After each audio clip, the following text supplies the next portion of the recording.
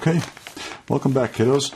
We're going to work on the free response section of the AP exam. Question 4, in particular, this is known as the equation section. There are 3 equations. This section is worth 15 points. You need to write and balance the net ionic equation for these 3 reactions. The equation itself, written and balanced properly, is worth 4 points, and then you pick up 1 point for answering a question related to that equation.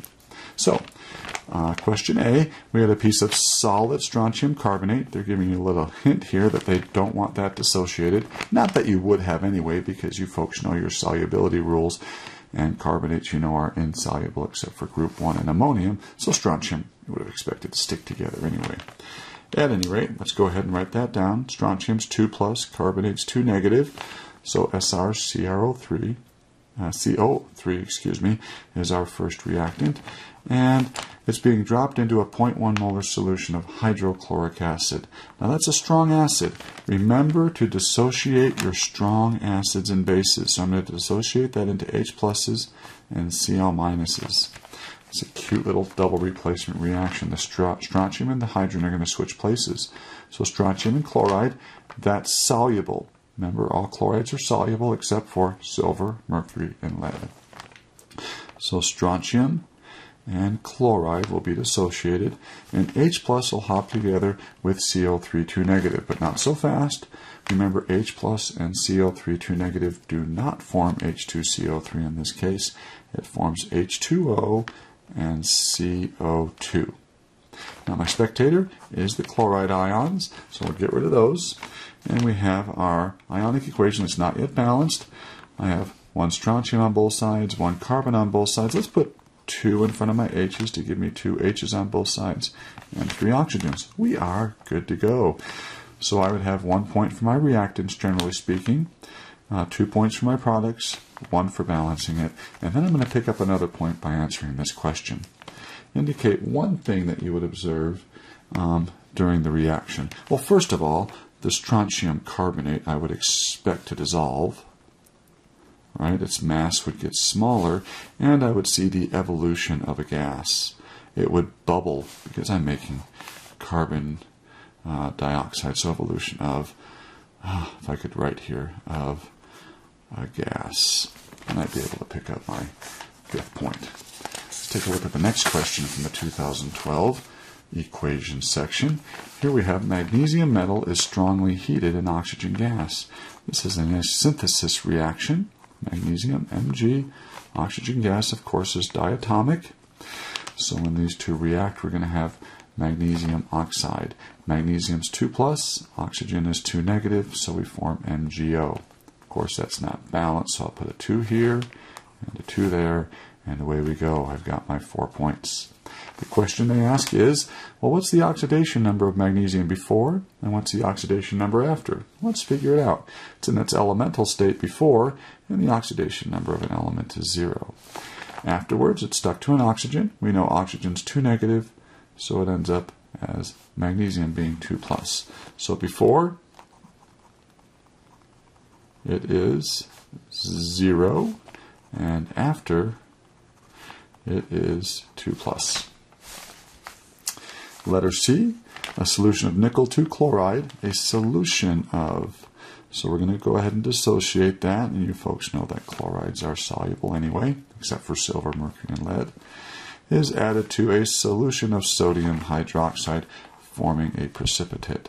Sodium hydroxide is a strong base, so I'm going to dissociate that into sodium and hydroxide ions. Once again, a nice little double replacement, nickel and sodium. So sodium plus and chloride negative, that's soluble, so I dissociate them, and nickel 2 plus and hydroxide form nickel hydroxide, NiOH2, and that is my precipitate, folks. Now my spectators are the chlorides and the sodiums. Let's make sure this is balanced. I'll put a 2 in front of my OH. I have nickel 2 plus, and 2 hydroxides form NiOH2. There's my 4 points. Oh, let's hope I can pick up my 5th point here. So it says if equal volumes of 1 molar nickel 2 chloride and 1 molar sodium hydroxide are used, what ion is present in the solution in the highest concentration after the precipitate forms? Well, let's see. Let's keep in mind nickel 2 chloride. In reality, this would have Ni2 plus and 2 Cl minuses, and I would have 2 Cl minuses over here, I suppose. I have 2 sodiums, but we have twice as many chlorides as I have sodiums, so chloride would be the ion present in the highest amount. And there we go. In probably just under 5 minutes, I've been able to complete question 4. Don't spend any more than 10 minutes on this section. You need to move along. If you need to spend a couple more, I suppose you can rationalize, but remember, you're going to be taking away time from questions 5 and 6. All right, let's take a look at the 2011 free response section, question 4. And once again, that's our equation section, and we'll see if we can handle this. Letter A, solid. Once again, they're telling us it's a solid. They're giving us a big hint. Magnesium hydroxide. Magnesium's 2 plus, hydroxide is 1 negative, so we have MgOH2, is added to a solution of hydrobromic acid. Again, a strong acid, kiddos, so we dissociate that into H plus and Br negative ions. So let's see what we end up here. We're going to end up with a double replacement reaction, Mg and Br, so we're going to get Mg2 plus and Br negatives. So we will have, let's see, that's soluble. All bromides are soluble except for silver, mercury, and lead. And H plus and OH get together. So we will make H2O. So there's my skeleton equation. It's not quite balanced yet. So let's see. I'm going to need 2 H pluses and 2 Br negatives. Because once again, I'll have 2 OH minuses here. I'll need 2 HBRs. So on this side, I'll have 2 Br negatives. And I'll end up making 2 waters. So I believe that's balanced now. So, are there any spectators that we can get rid of? The bromides, they're gone. So MgOH2 and 2 protons react to form Mg2 plus and 2 waters. Perfect. So, it then says what volume in mils of 2 molar hydrobromic acid is required to react with 0.1 moles of solid magnesium hydroxide. So let's see. We have 0.10 moles of magnesium hydroxide, MgOH2. We're going to go from moles of what we know, some simple, quick stoichiometry. You do not need a calculator here, nor are you allowed one, to moles of HBr. Let's see, the mole ratio is 1 to 2, so 2 HBRs for every 1 magnesium hydroxide. And then we need to go from moles to liters. Now the molarity of my hydrobromic acid is 2 moles per liter. So my answer is going to be in liters. It does want milliliters, so we'll add one more step here. We'll go from liters to mils. So 0.1 times 2 is 0.2. Divided by 2 is 0.1. Times 1,000 is 100 milliliters. And you're done. You should be able to handle that easily without a calculator. Let's take a look at letter B. Excess hydrochloric acid. So we have a strong acid again, folks. So let's go ahead. Well, let's see. I'm going to read the whole thing. Is added to a solution of cobalt-2 nitrate to produce a coordination complex. Now, if you watched my little review video just before this one, we talked about complex ion formation. And what that involves is it involves a transition metal ion. In this case, it is cobalt-2 plus and a Lewis base. In this case, it is Cl negatives that will act as my ligand. Do you remember how many of these will form a relationship with that transition metal ion? Well, the little shortcut here is to double the oxidation number, and that tells you the number of ligands that can attach to it. So 4. So I'm going to have COCl4. I'm going to put that in brackets and figure out its charge. Cobalt's 2 plus, each chloride's 1 negative, so I end up with 2 negatives left over. To balance this, I'm going to put a 4 in front of the chloride. And I've got that. Now, your AP teachers probably don't have a lot of time to do coordination chemistry with you. So this is a fast one. It's fairly easy if you know the trick. Okay, go back and watch my review video if you think that'll help.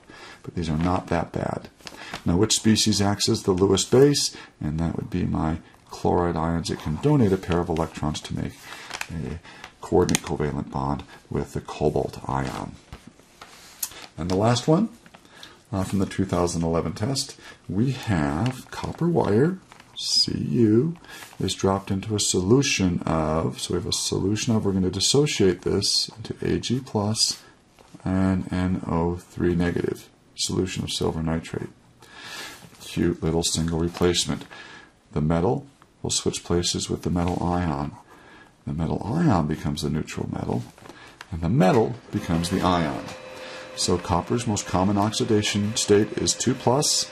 End up with copper 2+ and nitrates. Sorry about that. My copy machine just decided to go through some type of reset or maybe cleaning. It'll be over in just a second. Sorry. Okay, need to balance this. Let's get rid of the nitrates first. Boom, they're gone. Now remember, both the mass and the charge has to balance, and you see that the charge doesn't balance here. So I need to have 2 Ag pluses, and that will give me 2 silvers. And so now we've got that taken care of. Describe what is observed as the reaction proceeds. Well, we're probably going to see a couple of things here. I would imagine that the copper wire would dissolve as it reacts. I would also imagine the solution would turn blue. Do you folks know why? Yeah, transition metal ions with partially filled D sublevels are usually colored, and copper 2+ is a colored ion. So the copper wire will get smaller, the solution will turn blue. How about this? Silver metal is produced. Now, you only need to have one of those. I got carried away and wrote all 3 for you, but one of those would be fine on the test. We'll try to get one more in. I don't know if we can get it in our 15-minute time period, but we'll give it a whirl. This is the 2011 Form B test. Zinc metal, Zn, is added to hydrobromic acid. That's a strong acid, folks, so I'm going to dissociate that. Single replacement. The metal will replace the positive ion here, in this case hydrogen, and hydrogen can't be by itself, so we're going to draw it like it as the diatomic element that it is, and then zinc will become the ion, and Br negative. Br negatives are gone. Charge and mass have to balance, so I'm going to need 2 H pluses here. It gives me 2 hydrogens and 2 positives on both sides, and I am good to go with letter A's equation. That's the half reaction for the oxidation part. Remember, oxidation is losing electrons. I tell my kids, Leo goes grr. Lose electrons, oxidation, Leo, and gain electrons, reduction, grr. So I want the one that loses electrons. It looks like zinc goes from zinc with a 0 charge to zinc 2+. We're going to balance that with 2 electrons on that side. Not too bad. Hey, I got 5 points on that one. Letter B, solid lithium oxide, Li2O, is added to distilled water. Li is +1, oxygen's 2 negative, that's where the Li2O comes in. So we can look at this as a double replacement reaction. I'm going to pretend water is HOH here. So Li and H will switch places. So I'm going to get H2O over here, and we're going to get let's see, Li, we'll get Li and OH, we're going to get lithium hydroxide, which is a strong base, so I'm going to dissociate that into Li pluses and OH minuses. Now, we need to balance this guy here a little bit, and so it looks like I'm going to have a couple of an extra hydrogen, so I'm going to get 2 lithium hydroxides maybe are produced. Gives me 2 lithiums on both sides, 2 hydrogens, and let's see, I'm also going to need to get rid of one of these waters, or 2 waters. Let me see. I feel like I'm rushed, sorry, so I might be making a silly mistake here and there. So let's see, Li2O, and we have 2, so 2, 4, that's messed up. So this is what it turned. I know one of the waters on this side ended up being canceled out. I think my 2 had to be on that side, and I had 1 on this side. So we end up with something like that. Sorry, I apologize. I'm in a bit of a hurry here. I don't want you folks to have to take much more time than you need. So we have 2 hydroxides being produced, so the pH of the solution is greater than 7 because we have hydroxides produced. So the pH is greater than 7. That's going to be basic. All right, and finally, we have 100 mils of a 1 molar solution of strontium chloride, 100 mils of sodium carbonate. We form a precipitate. So strontium chloride is soluble, Sr2 plus and Cl negative. Remember, all chlorides are soluble except for silver, mercury, and lead. And sodium carbonate. Sodium is 1 plus, carbonate is 2 negative. Double replacement, as are many of these. Na plus and Cl negative, they will stay dissociated because they're soluble. Strontium 2 plus and CO3 2 negative form SrCO3. There's my precipitate. Cl negatives are gone and the sodiums are gone, and what I have left balances nicely. Now, what will happen to the precipitate, the carbonate here, if I add a bit of hydrochloric acid to it?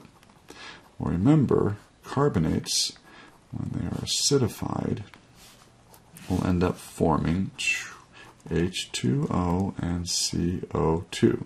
We'll end up fizzing and bubbling, so we'll have a gas being produced there. CO2 will form during this reaction. Okay? All right. Well, I've done 3 of the tests for you in a little over 15 or 16 minutes. I was a bit rushed there. I hope this helps you get ready for the big exam. I wish you all the luck. Thanks. Bye-bye.